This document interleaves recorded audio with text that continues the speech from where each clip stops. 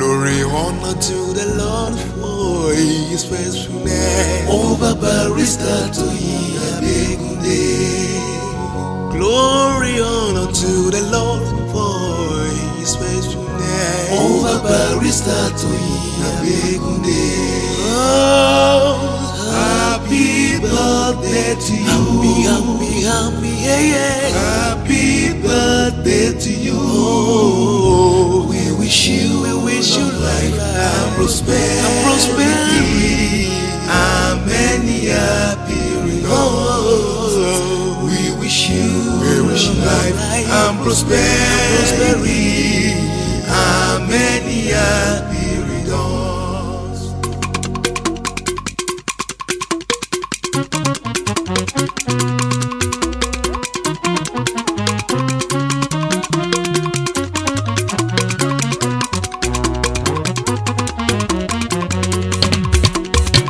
Barrister Oluwatoyin Abegunde, ọmọ Ọlọ́run ṣọlá, ọmọ ọlọ́jọ́ ìbí òní. Ṣebí ìwọ lọmọ wọn ní Èkìtì, ìwọ lọmọ ẹ̀ṣọ́ oríta Ẹ̀gìrì Òkè. Olùkàn rí jẹrí mu tán, ọwọ́ kéèdẹ́ni lọ́ra. Ṣebí ìwọ lọmọ ọlọ́ṣẹ́ o, ọmọ aláyọ̀, ọmọ Àbẹ̀jóyè. Wọ́n bẹ̀ wọ́n joyè tán, wọ́n wá gbogbo ìfọ́n. Ṣebí ìwọ lọmọ aláìrè ńlá ọ̀nà àtìbá, onísàsì òjòpá, ọmọ ọlọ́jọ́ ìbí òní. Ẹ̀mí rẹ̀ á ṣọ̀pọ̀ ẹ̀. Happy birthday to you. Ọmọ ọlọ́jọ́ ìbí o. Happy birthday to you. Ikú máma pa ẹ́ o. Oh, happy birthday to you. Ọmọ ọlọ́jọ́ ìbí o. Happy birthday to you. Ikú máma pa ẹ́ o. Yé o. Happy birthday to you. Ọmọ ọlọ́jọ́ ìbí. Ọmọ ọlọ́jọ́ ìbí. Happy birthday to Barrister Oluwatoyin. Good day to you, dear viewers, and welcome once again. And I am Sheo Felix, CEO Busy Finger Speaking Rights Concept. So I am a facilitator, a consultant, and a writer.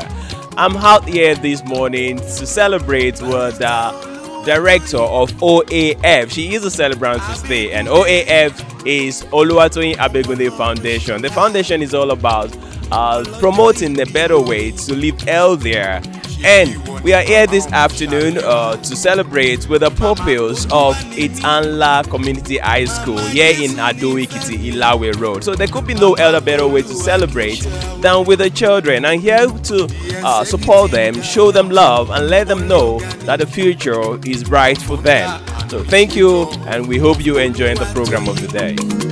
Abegunde Foundation partner Abegunde and Abegunde Chambers. Olóríire tí mo bá ròde, ṣáma gbádùn ní tiẹ̀.